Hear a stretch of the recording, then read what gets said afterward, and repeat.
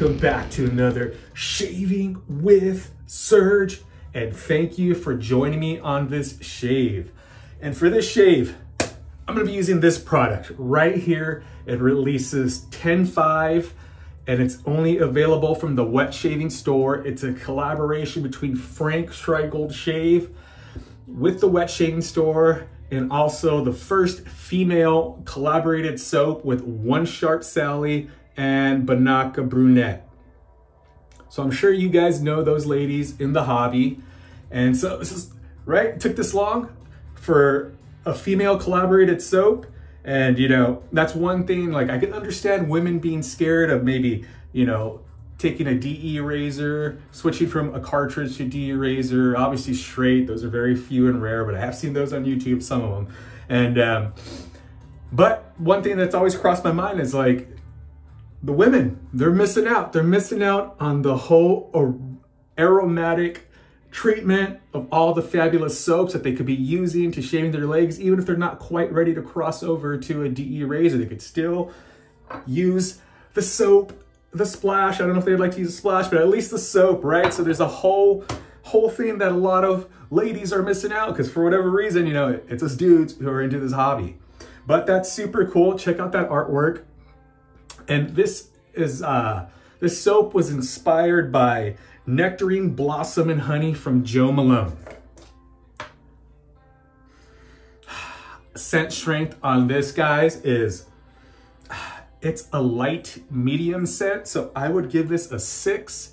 This is what the soap looks like. I did scoop some out and press down on it with my finger. Scent notes, or scent, what do I get from when I smell this? So I get a very clean, fresh, a very clean, fruity, fresh scent that dries down to a powdery scent. And this is a unisex scent, and me personally, I usually don't like floral scents and things like that. I don't really get the floral, but I know in the scent notes, I'm gonna read the scent notes. I'm gonna read the scent notes from the cologne because I don't have the scent notes from the maker. Like I said, this gets released in a couple days. And also I wanna say thank you. I almost forgot. I wanna say thank you to Andy and Frank. They sent me this soap out to be one of the testers before it was released. So thank you. They actually, I assumed it was just gonna be the soap. I actually got the splash too, so that's really cool. I appreciate it. I was excited to hear about this soap when I heard about it. It's just cool, you know, when soap makers collaborate with people, with shavers in the scene. So I was really excited, and you know, I was looking forward to this release. So, I forgot where I was going. It is what it is, but you know, don't be scared of the scent, you know. And I'm traditionally more of like tobacco, oud, things like that, like, you know, masculine scents. Those tend to be my favorite, but I love trying all other ones.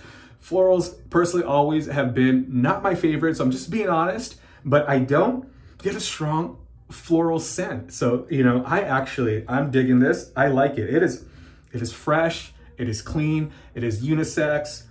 I could definitely see this wearing in a professional setting for work, things like that, or, you know, maybe date night, things like that, where you don't want to go overpowering with a lot of these scents, even though I might be really into tobacco or oud, or like one of my goats is maybe is a soap that not everybody likes, but I absolutely love it. But also that's not one I'm gonna reach to, even though it is my favorite of all time if I'm going out into, like, you know, certain situations. This one is definitely one I can pick up and wear, and I'm enjoying it, man. I can't wait to smell that splash. Like I said, it's light medium scent on the 6 strength. So Jo Malone, I'll keep holding this up to you guys. You guys have something to look at.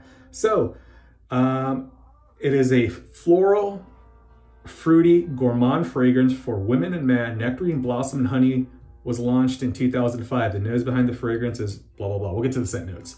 The top are green notes, black currant and petite grain. Middle notes are nectarine and black locust. Base notes are peach, plum, and vetiver. So on Fragnetica, that's the site I'm on, it comes off as fruity, sweet, green, powdery, fresh, light floral scent. And like I said, What I get from smelling this, I get clean, fresh, but not fruity, but not overwhelmingly fruity, where you just pick up those notes and it just dries down to a fresh, clean, powdery scent. So this is really nice. I'm gonna see, I know a lot of people are really gonna love this one. Let me get into the shave with it, because my lather has been sitting here for like 15 minutes. So here it is, all whipped up in the bowl, Cayenne Workshop bowl, Smiles for Miles brush. You guys know how I roll. And Shrike Gold, if you guys already know, is definitely one of my top favorite companies to use. Always enjoy Frank's stuff and the quality of his base and lather. What base this is in, I don't know. I know, you know, it was the Patriot base, and when he released Tippecanoe, he switched over to a new, cheaper, cost-wise cheaper base, and I don't remember or know. But great, look at it. It's just great. It's good stuff, great stuff, right? That's awesome. Congratulations to Binaca and One Sharp Sally on getting to collaborate and have a soap made for you girls, because, right, that's awesome. Who wouldn't want that, right? So here we go. So congratulations once again.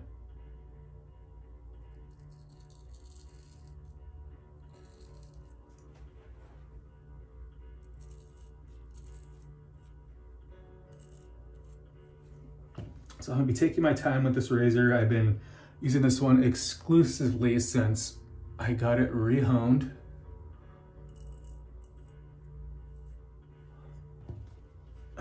And 50% of the time, it has kissed me. And it's always this left side for some reason. Which so far, I'm in the green, because it's always in that sideburn area I get kissed. But this thing was sharp, so it takes off every little bump and blemish. And I think I'm just hitting blemishes. I've been having them a lot lately.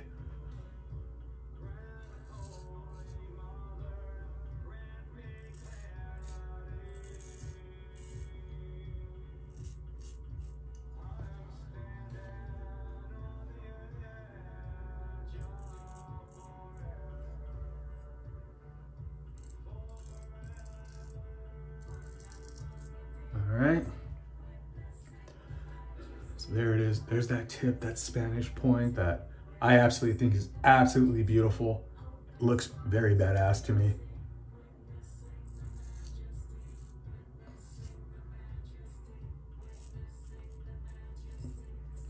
My first custom razor, which I no longer have though, but was a Spanish point like this. And classics, no, it's not the classic. This is just a Spanish point. And believe it or not, I went with that razor and that design like only 3 months into using a straight razor.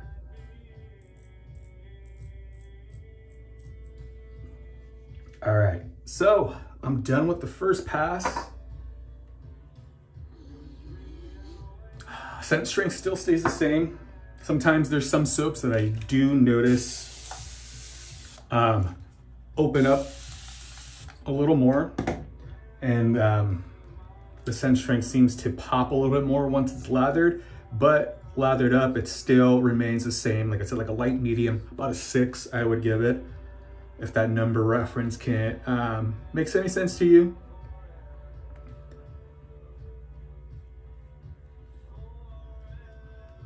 I'm going in for the second pass.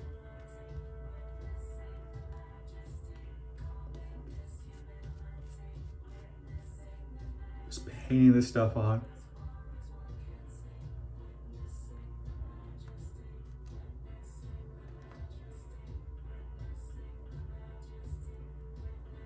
All right, we're gonna go with that.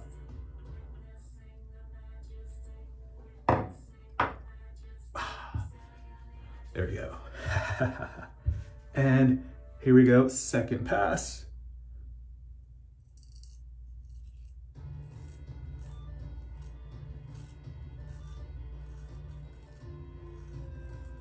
So like I said, this soap releases 10/5. Today's Monday filming. This video will be up in a couple hours.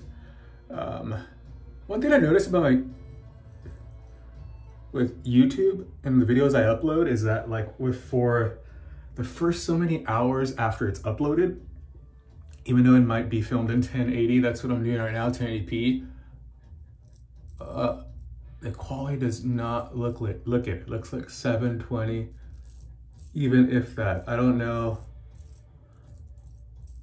if that happens to everybody else, but usually after a few hours of it being up, the quality of it looks better. So sometimes I try to, recently at least, I try to, I'll upload it, but I won't promote it for a few hours just so it that resolution gets better.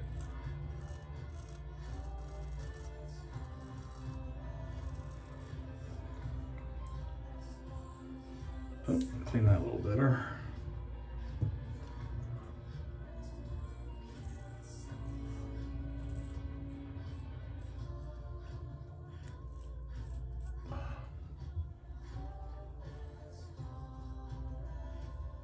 And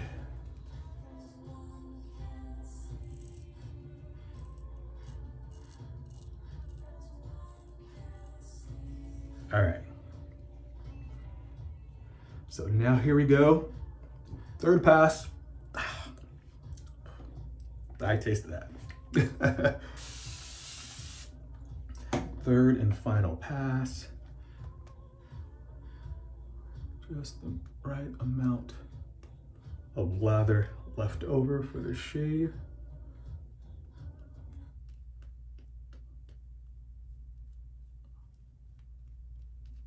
So the first time I saw him was at the annual city festival at the end of the plaza on Bunker Hill, also known as the Island of Misfits. All right. It's like a mound of black leather. I can't lather all of my mouth is shaved, guys. Like hairdos and mohawks, second generation exploited minor threat, Sex Pistols patches and stuff.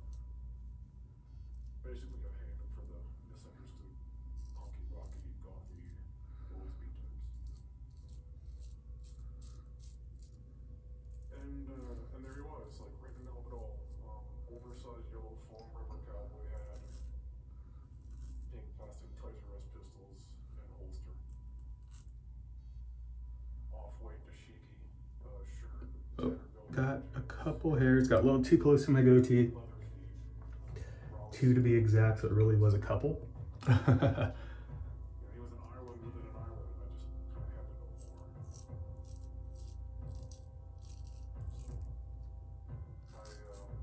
I sat with him for hours just trying to get a bearing on his beautiful insanity.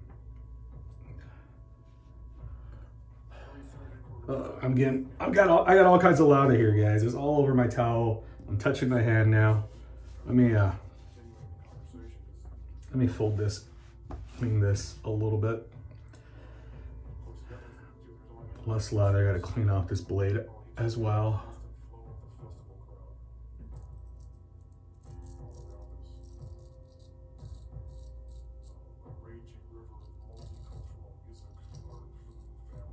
All right. Again, I touched it. Try to clean my fingers, you know? All right, here we go. My favorite pass.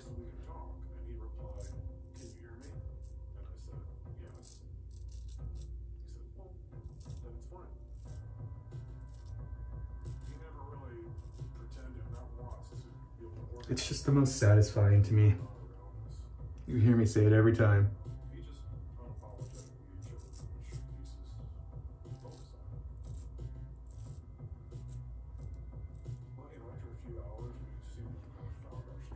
All right, and that's it. That will be good. Let me rinse off. Squeeze out what's in my knot. You guys can see the beautiful lather that is left behind.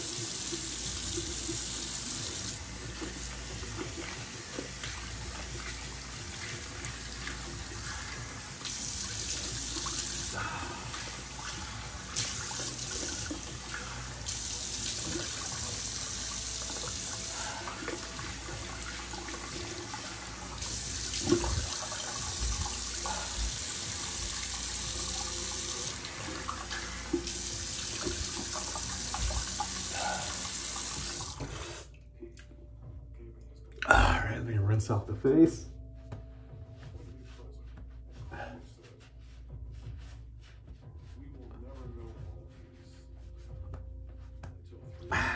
Let's go in with that splash, the cherry on top of that shave. Give it a nice shake. Positive. It separates, you gotta shake it, mix it all back up.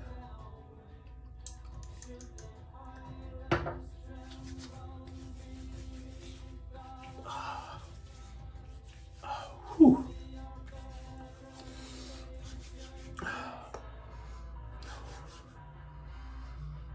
I get actually, from the aftershave, I could smell more of that honey. I didn't read in the ingredients, but I know it's in the name, so maybe the combination of some of those scent notes mimics that of honey, but that sweetness, I smell the plum a little bit more.